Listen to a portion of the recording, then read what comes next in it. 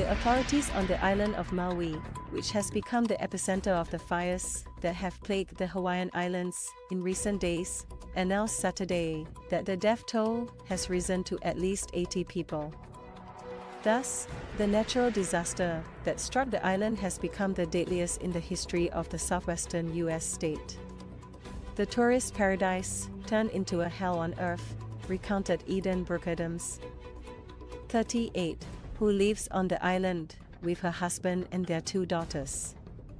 "We are alive," said Eden, who managed to escape the turmoil in Maui just moments before the flames engulfed their dream house and consumed it entirely. "It means that our home, along with the business we started 7 months ago, has gone. All our savings, and the huge mortgage we could only manage through hard work, have gone up in flames. My bakery, which was a part of the property, burned down, and my husband Jason's fishing boat also burned." Eden, originally from the neighborhood of Mea Shearim in Jerusalem, broke into tears when recalling the events.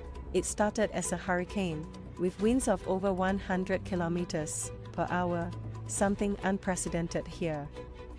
"When I returned home from work, I went upstairs to shower and change clothes. Then I smelled smoke, so I went out to the balcony and saw a massive black smoke cloud 200 meters away from me.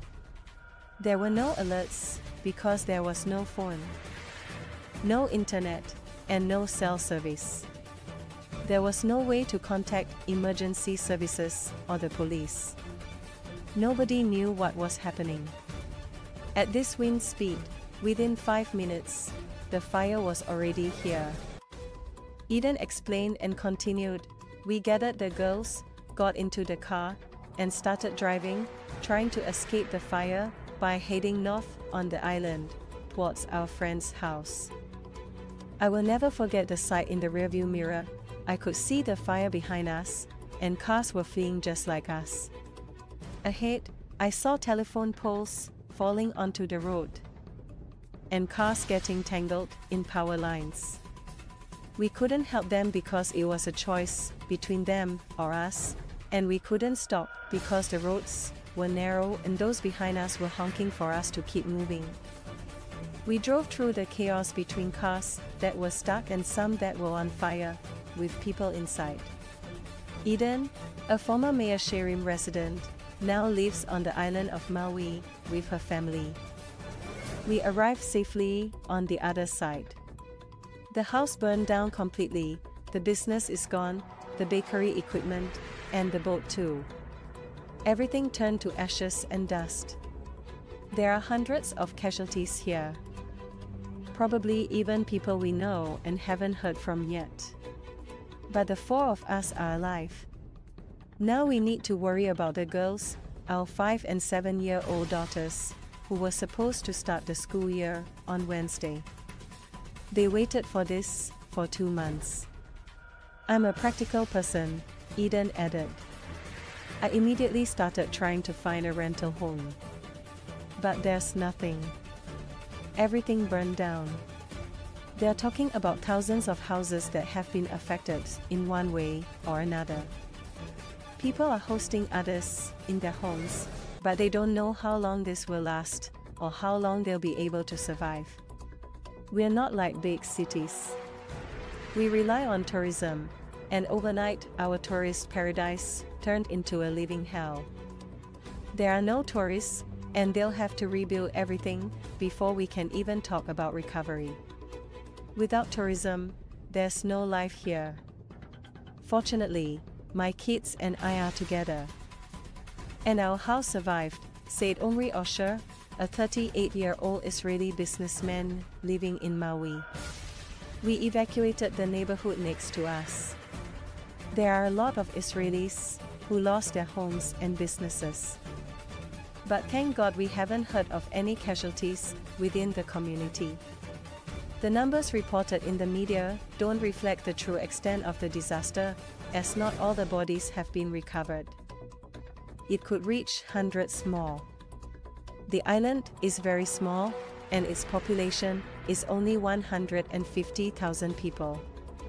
It feels bigger because of the large number of tourists, but there aren't that many locals.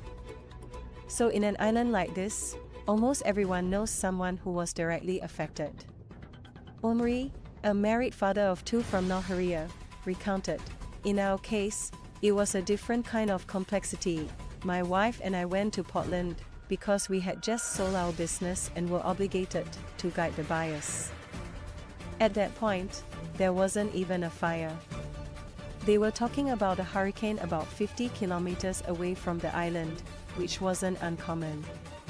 But then, the wind knocked down power poles, causing short circuits that ignited the island. Personally, I know at least 4 families who lost both their businesses and homes. Each house is worth between $1 to $2 million. There is insurance and there's federal emergency assistance, but I'm sure that for the next 2 years, their main focus will be on rebuilding their lives." It happened on the night between Monday and Tuesday, Omri added. In the US, there's a special alarm on mobile phones that alerts emergency authorities. So, my mother-in-law and our nanny woke up, immediately smelled the heavy smoke, informed us, and instantly began organizing our 3 and 4-year-old kids, packing a few things in a hurry for evacuation. We guided them to get into the car and start driving towards the airport. While they were on their way, we bought them tickets and got them out of there, first on a flight to another island and then back to the mainland. We found a temporary apartment and from here, we're planning an extended vacation in Israel. Meanwhile, friends of ours on the island, whose house burned down, will move into our home. We intend to return to Maui and resume our lives. I will continue with my business, and my wife is supposed to start a new path in the high-tech industry. It warms my heart to see the solidarity within the Israeli WhatsApp groups in Maui. People are helping each other, finding temporary housing, providing fuel for those in need, furniture, clothes, toys for kids, and even monetary assistance. They set up crowdfunding accounts and donate to those who need it. This once again shows that there's nothing like the mutual support of Israelis, even when they're living abroad. Maui homes and buildings burned to a crisp credit, voila. In parallel to the heavy toll imposed by the natural disaster and continuing to rise, local authorities reported this morning on hundreds of missing individuals, which could indicate a larger number of casualties and fatalities than previously reported in the American media. The evacuation of residents from the city comes just a few hours after residents of the neighboring resort town of Lahaina, considered a historic town in Hawaii, were allowed to return to assess the extent of the damage caused by the severe wildfires. The dimensions of the damage and the scope of fatalities suggest that this is one of the deadliest natural disasters the island has ever experienced, and one of the most severe fire disasters in the history of the United States. The western part of Maui remains almost completely cut off, with only one major highway remaining open.